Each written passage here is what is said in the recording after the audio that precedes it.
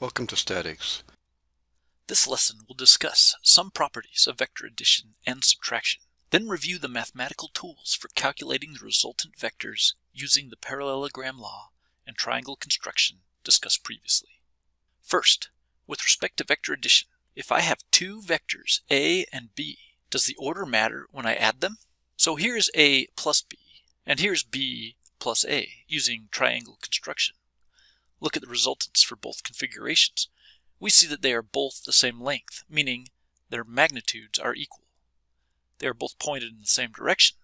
Therefore, the two resultant vectors are equal. The answer to our question is yes, vector addition is commutative. Now let's look at vector subtraction.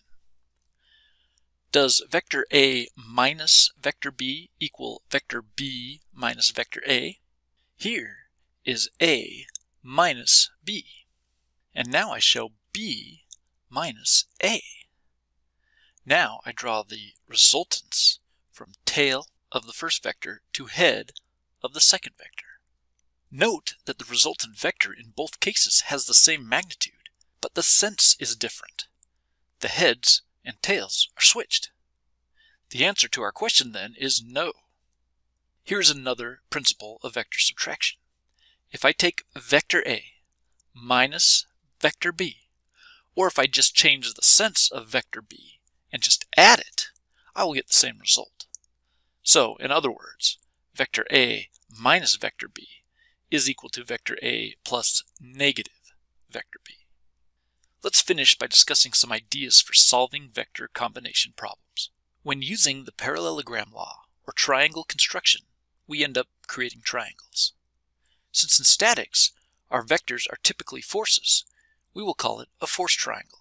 Once we have our force triangle, we apply our knowledge of geometry and trigonometry to find our unknown side lengths and angles. If we have a general triangle, we need to have at least 3 pieces of information known before we can solve for the remaining unknown pieces. There are 2 basic tools we are going to use: the law of sines and the law of cosines. The variables in the equations refer to the triangle figure shown. In one case, you might know all of the sides but none of the angles.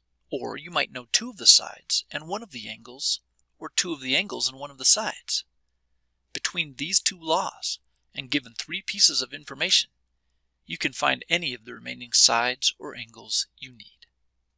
Several example videos are provided for you to see the application of these tools in solving vector problems.